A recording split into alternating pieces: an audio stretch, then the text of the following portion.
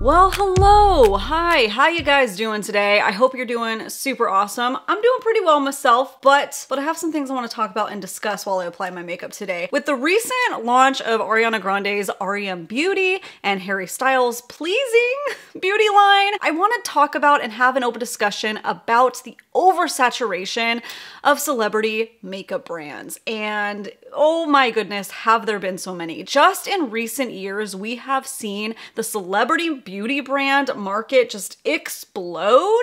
Some are hits, I feel like a lot are misses, and I want to talk about that. Is it just like purely a cash grab? Are they just money hungry? Or are these passion projects? Or are they both? And we as consumers are left to decide where we really want to put our money. And yeah, sometimes it falls flat. So I'm gonna be doing my makeup today and just chatting and talking with you guys about all of this. If you want to comment along with me, go ahead and feel free to comment along. If you are new to my face and my channel, my name is Ashley Elix. If you like what you see throughout this video and you want to see more from me, go ahead and hit that little subscribe button. I am doing a kind of beauty commentary, a little bit behind the scenes nowadays here on YouTube. And then over on my Instagram and TikTok, I'm having a lot of fun just making funny makeup reels. I mean, I think they're funny. I'm having so much fun making them. So check them out if you want to, you know, just get a little sprinkle of something throughout your day. I don't know. Come say hi and let's chill. But I'm ready to discuss. I'm going to be applying my makeup as I'm doing it just because I haven't done my makeup yet today. And I'm not going to be talking about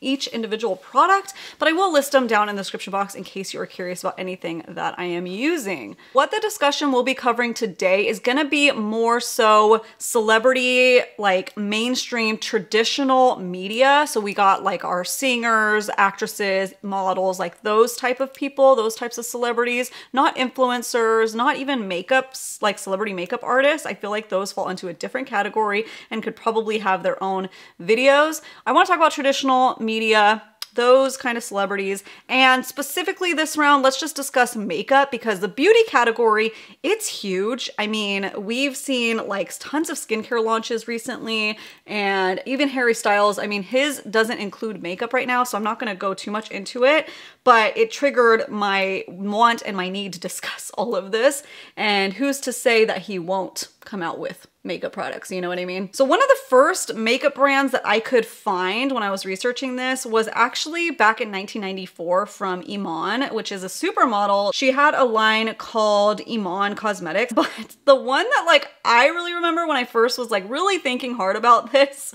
was Jessica Simpson back in 2004. She of course had a reality TV show at one point with her then husband, Nick Lachey, and she was coming out with a beauty brand that had some lip glosses, some makeup, but the beauty brand was edible. And I think that their advertising in and of itself was its own downfall because they featured the behind the scenes of creating, which was super cool on the show. And she was having to eat so much of like the stuff. I can't remember if she was actually having to eat the like body whip that was supposed to be edible or she just ate too many cupcakes. I don't know if it was like fake, you know what they were doing.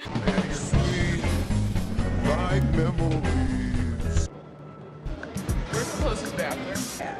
10 minutes to get a stupid elevator. Oh my gosh, man. Marketing fail for sure. So fast forward 4 years later, we had the huge and revolutionary launch of the Kat Von D beauty brand. Kat Von D, if you aren't familiar with her, was known for her tattoo artistry. She was in a show called Ellie Inc. Did she start in Miami though? I can't remember. I actually watched that show back in the day. So it made a lot of sense for me because she always had really cool makeup. She did like these really intricate looks and like duo. It was just, so for her to launch a makeup brand, it made so much sense, right? And aesthetically, when she partnered up with Kendo to do it, it looks like really gave her creative freedom and embraced her and her aesthetic. They knew it would sell and it did. It sold really well. It had a lot of favorites among so many people. I mean, beauty YouTubers weren't a thing back in 2008. It was just the mass public really hyped up. And then as soon as, you know, beauty YouTube came to fruition, it really like made it elevated even more because people were talking about their cult favorites and their cult classics. And that, you know, that did a very very good thing for beauty, Kat Von D beauty. And like I said, it made so much sense. She was a tattoo artist. She had a lot of artwork. She wore the looks on camera. People wanted to emulate the kind of persona that she was creating. And not only that, but I felt like the product line in and of itself had so many good quality products that the average everyday consumer that maybe didn't resonate with her look but just wanted a little bit of edge could get, what are they called, the studded kiss lipsticks, and just feel like, you know, like a little something, a little some kind of way, and then also still has the shade selection that you would want from both edgy and everyday consumers, which she really nailed it. It sucks because, you know, she as a person ended up not being so good. She was America's tattooed sweetheart until she wasn't. And that's where these celebrity makeup brands really get a little sticky, because when they name a beauty line after that particular celebrity, it's like if they do anything wrong, ooh, that's instantly, you're gonna lose sales. So that's not good. So yeah, she ended up not being such a good person. I'm probably gonna do a brand deep dive on them one day because it's too much to unpack here. It's a lot. So long story short, just last year in 2020, Kendo bought out Kat Von D. She is no longer a part of the brand. She has no say in anything. She doesn't make a dime anymore. They gave her money. They cut ties. It is now owned by Kendo. Bye. Get out. Get out. Get out. It's not called Kat Von D Beauty anymore. It's called KVD Beauty, which I feel like they keep changing the name of what that is. Like they went, there's something vegan, something beauty. I don't know.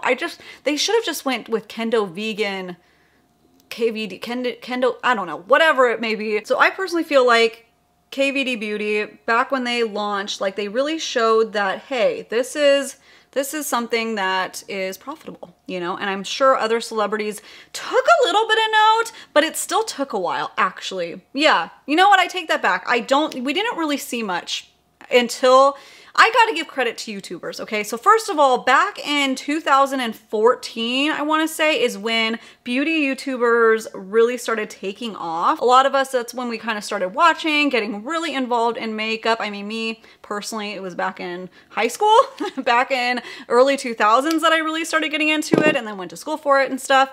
But that's when like mainstream, the average consumer really started getting into it. And Kylie Jenner also was going through her bit of a transformation. And obviously a lot of people were talking about her lips and whatever her and her makeup artists were doing along with injectables, okay? Whether they wanted to like say it out loud or not, that's what obviously was going on.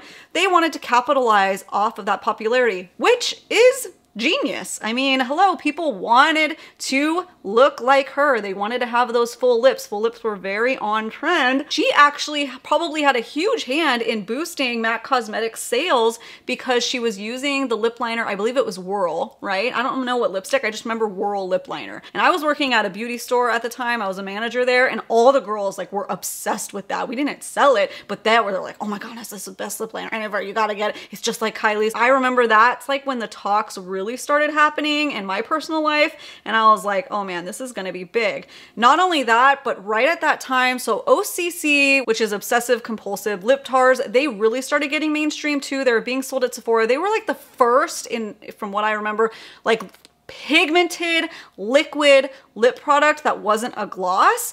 But a lot of people, you know, it was a little bit of a runny product. We liked it, we used it, it's what we had available, but it needed a matte counterpart. So matte liquid lipstick products were starting to come on market, and perfect, it was just like a perfect storm, I think, for Kylie, because everybody wanted her lip look. They were creating this lip look, and probably, I don't know if she was getting any cut. I think she was just letting people know what they used. Who knows what happens behind the scenes. But there was that mixed with everybody wanting this liquid lipstick. It was like the perfect timing for her to launch this brand. So she came out with these liquid lip kits, and for a long time, that was the only thing that she had available. Now, the only problem with that is I don't think they really, I don't know if at the time they really knew how big or how explosive it was gonna be, because the Kardashians were already a household name. But I don't know. I'm curious to know how big they thought they were gonna take it. Did they have the plan of doing eyeshadow palettes as soon as possible and concealers and all of that? Because a lot of the launches after, like the makeup brushes were a huge just disaster because they were so overpriced. Eyeshadow palettes are very hit or miss from what I ever saw. I don't think the concealers did as well as they thought it was going to. It was the Kylie lip kits that really put them on the map and really just made a name for herself. I'm not made it. She already was a name. But as far as in the cosmetic industry, that's what took off. But from what I remember hearing, like the customer service was not very good. There was an issue with like one of the batches having a messed up lip brush. So that wasn't good, but it was, you know, it was, hey, we can get some money real quick with this. Let's do it. And then it ended up turning into this whole cosmetic range. Again, like I said, hit or miss quality. Now, there is a couple people talking about right now. I saw a couple news outlets wondering, is this recent event with Travis Scott at Astroworld going to affect Kylie's sales at all? Which I thought was very interesting because she did have a couple like little issues with that, but even though I think she's married to him, it's not, did she have any say or any part of that? I don't know. Point is, we're back to a celebrity making a mistake. They own this major brand with their name attached to it. Are they now gonna suffer? My opinion is the brand is already suffering, so are we gonna notice any difference? They sold a portion of their business to Coty, I believe it was last year, and they had to change their formulas because they were originally making their formulas in the ColourPop's manufacturing system, which I believe is either Seed Beauty or Sprout. I don't know, but so they own those formulas. They had to actually change the formulas because they were getting sued, honey. So sue me. No, don't sue me. That's the opposite of... I might be stupid, but I didn't know. Rihanna, and I believe it's pronounced Rihanna. I just watched like a whole bunch of clips with her pronouncing her own name, and it's Rihanna, but we all say Rihanna, or at least I always have, and a lot of people that I've heard, but I think it's Rihanna. It is Rihanna. Her last name is actually Fenty. Oh, Miss Riri. Okay, and her real name's Robin, actually. Rihanna is her middle name. Robin Rihanna Fenty. Okay, obviously, very obviously, that was another groundbreaking makeup launch. Okay, launched in 2017, so this is already during the big makeup boom. So Kylie kind of got on it right when the train was taking off. Fenty Beauty kind of jumped in whilst it was hyped enough, but still available to have some groundbreaking products that really push the envelope, have an expansive shade range that really made other makeup brands go, oh, wait a minute, we should probably do that. You shouldn't have to see sales. And another thing to know that we need to be inclusive. That's another video, obviously, but shout out to Rihanna because, yeah, hello. See, and I just said Rihanna. Oh, that's gonna be hard to retrain myself. She came out with highlighters that were just out of this world, and that was a big highlighter boom. She came out with some glosses, and even though people weren't like really going crazy on glosses yet, she kind of was like, well, you're gonna. And the packaging was beautiful, okay? I feel like maybe, and maybe it's because they partnered with Kendo as well, who also did Kat Von D Beauty. They saw that the packaging, you know, it had a lot to do with it, and they're probably watching YouTubers already and finding out what they have to say. When brands come out with just lackluster packaging, they aren't gonna strike a chord, you know, in us. You can ride the coattails of a celebrity all you want, but at the end of the day, there's a couple different departments that need to work in order for us consumers to buy into it. It's so easy for celebrities to just attach their name to something and hope it will sell, but you can see the difference when it's thought out. I don't know if it's them that's thinking them out, or if it's the brand of creative directors that they hired, or what mix it is, but you can just tell. And Fenty Beauty, they did that. I hate when I get out a bunch of cream products and then I forget to use them and I set my face. So sorry, cream bronzer, you ain't happening. I think once Fenty Beauty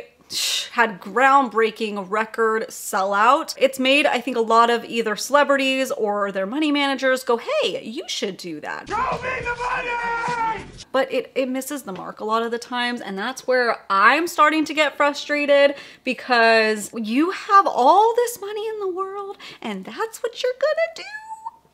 ooh, it just strikes a nerve in me. We're starting to see a lot of brands now. One of the most disappointing to me of all the celebrity launches was actually Lady Gaga. Maybe it's because I love her. I'm no stan, okay? And no stans come for me. I'm not talking about the person, the celebrity. I'm talking about the choice that was made with their makeup brands. So I love Lady Gaga. Own every single one of her albums, hard copies, okay? I love her. I've seen her in Vegas. Beautiful show. She is like the epitome of like high fashion, artistic, ever-changing, making us go like, wow, thinking outside of the box, blowing our mind. I know she has a team directly behind her, helping her with all of this, but I mean, I'd like to think a lot of the choices she has a hand in. Haus Labs got leaked that it was being created at least a year before they actually launched. You know, people are always like researching trademarks and stuff. Once they finally launched, you know,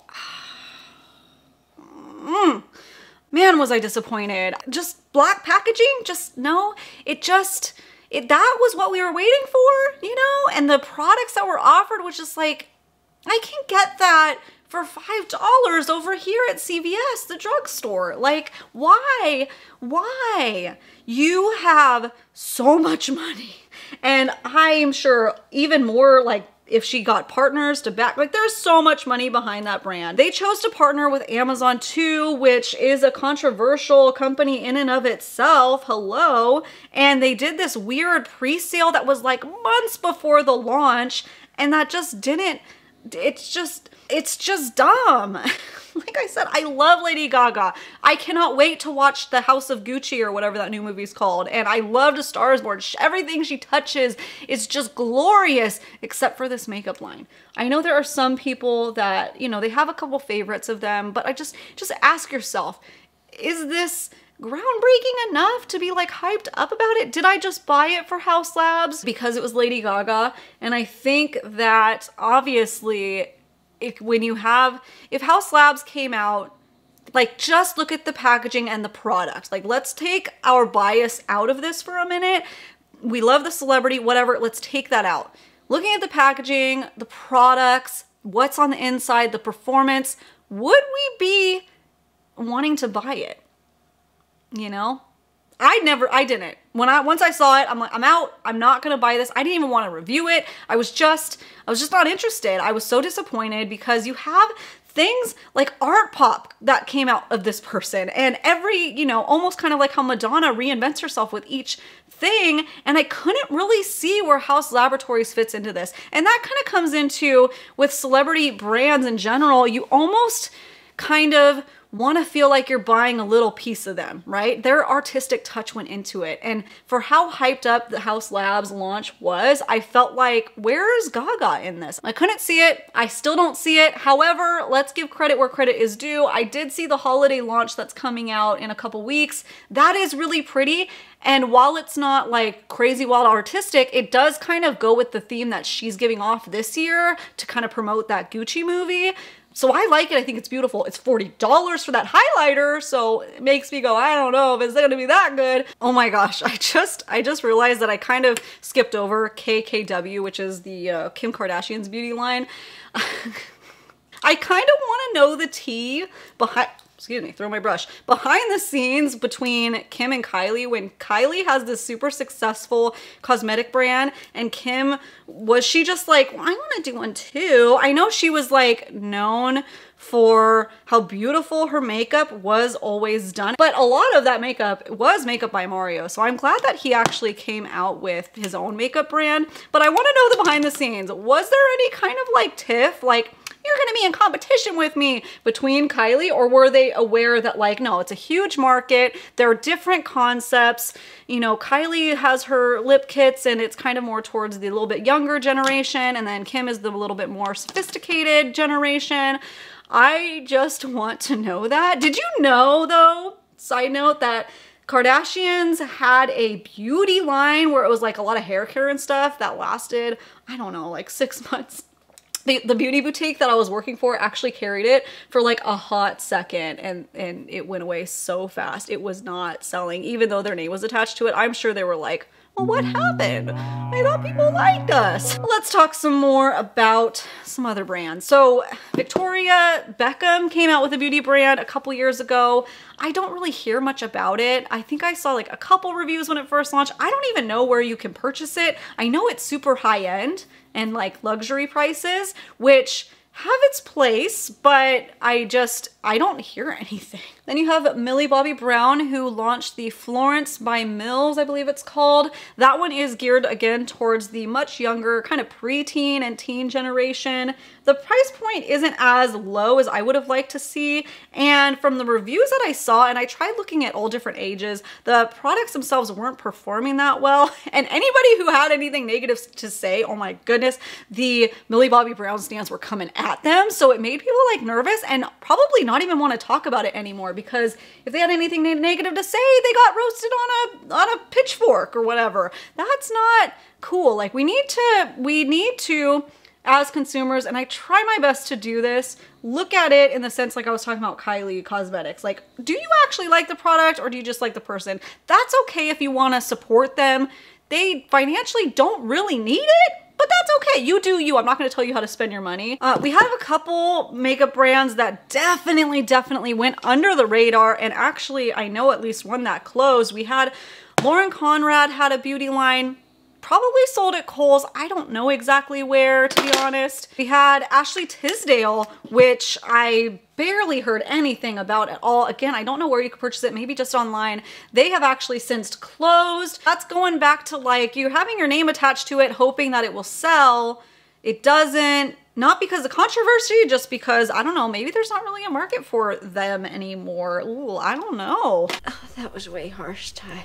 Okay, I'm gonna use this. I haven't talked about this yet. The Kesha Rose makeup line. I'm using air quotes because it's a collab, right? But it's not, but it is, but it's not. But they've literally never come out with anything since the initial launch. That was weird, you guys. I'm gonna use this eyeshadow palette today because I was like, oh, I haven't used it in a while. That might be fun. So yeah, that was so hyped up that like Kesha Rose is coming out with beauty line and she's artistic and cool and kind of like not as high level as Lady Gaga hype, but almost there because, you know, she's so unique and different and she always had like lots of fun looks going on. I had high hopes and you know what? They didn't disappoint. When it was weird, we found out like the week of that it was launching on HipDot. So we're like, well, that's a little strange, but whatever. And then we started figuring out, oh wait, this is basically a collab. Like this is not a whole makeup range, you know? And I got the line. I actually liked most of it, including this eyeshadow palette and the lipsticks, the formulas, everything was great because it's HipDot's formulas. And we haven't seen anything since. So that to me is not even, it's like they like tried to, and maybe they wanted to see how it would sell and then they would come out with more. Maybe it didn't sell as well as they thought it would. I don't know. They have since collabed with other musicians and artists like My Chemical Romance, which is my favorite, and I have the original collection, and then the new one was on pre-sale. The new one, did I just buy it because it was My Chemical Romance? Guilty as charged. Guilty as charged. I like the look of the palette, the lippies or whatever. I don't even know what's coming. I pre-sold it so long ago. That wasn't a necessary purchase for me, but you were only allowed to pre-sale the entire collection. I would have just bought the eyeshadow palette, but that wasn't a choice. So, C'est La Vie, that's not its own makeup brand, that's a collab.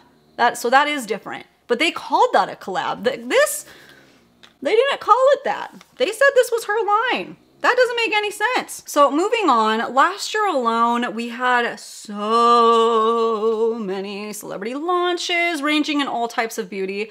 But let's talk about makeup, of course. That's what we're doing today. We had the Halsey line, About Face. I like it. I mean, wait, let me take it back. I haven't used it yet, but I like the look, the aesthetic. I've heard a lot of good things from it. She's claimed, and we've seen it a lot, to do her own makeup looks, and they're really avant-garde and cool. So the makeup line itself really makes a lot of sense. And she goes on lives and does videos of her doing different makeup looks. I like that. I like that. It feels very like a good blend. She's not like a beauty YouTuber or anything, but she found a way to meet into the middle you know, of making it like making it resonate more with us. And the aesthetic, just like I said, it really matches her. I'm not like a huge Halsey fan. I don't really know that much of her music, but she as a person just seems really sweet and cute, and you know, but yeah, I wasn't drawn to immediately buy it because I wanted to wait and see reviews, because I've just been a little disenchanted from all these celebrity makeup lines.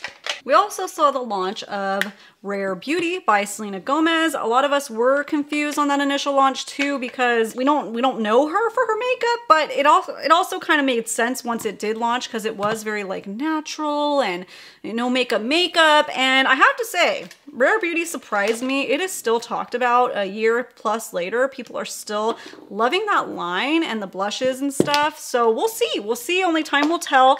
You don't know, like if I was an average consumer and I walked into Sephora and I saw Rare Beauty, I wouldn't know it was Selena Gomez's line. And I almost kind of like that, because that makes sense from like a business standpoint, right? So we talked about what happens when celebrities make it their name.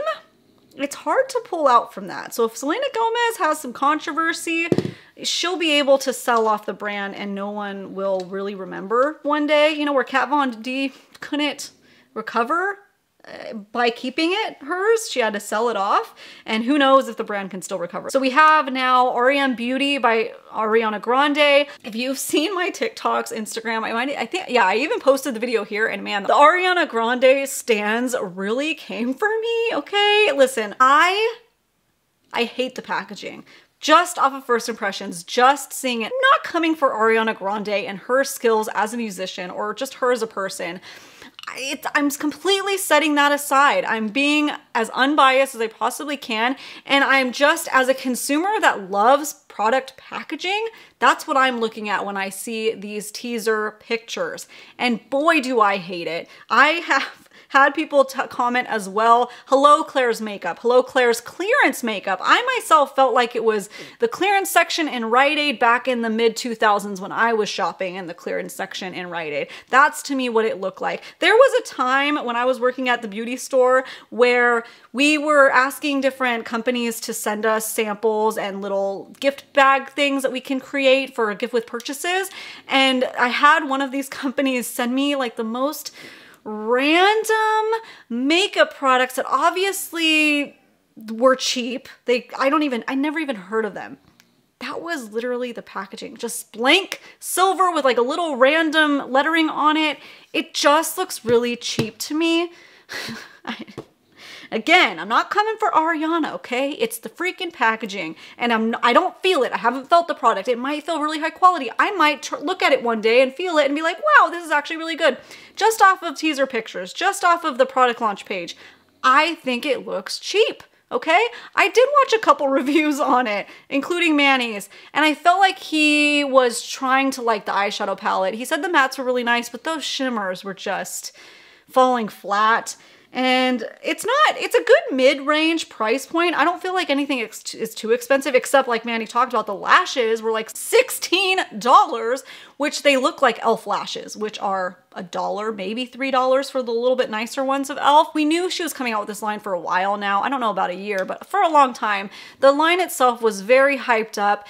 And other than her wing liner, I don't know her for any other makeup looks. And you know what about that, okay? And nobody I've heard say this, she's known for her winged liner. I know she has a makeup artist that's doing her makeup, but she's known for that. I expected a good felt tip liner, and even Manny and a couple other reviews that I saw, they didn't like it very much. And I saw the packaging and I was instantly mad, because I have used packaging like that liner, like that tip, before, and it's garbage, okay? It's like the out-of-touch drugstore brands that make makeup products, because they don't know that when you actually go to use it, it's not good. The problem is the lip is like, goes too far where you can't get that flick without dragging it and then skipping, and it's just, this is one of my favorites, the ColourPop BFF. Do you see how smooth that transition is? There's no thick like casing right there. That one, it looks too thick to me. And I just, of all the products she should have slayed at, and I know this is just the first launch, maybe there's more to come out,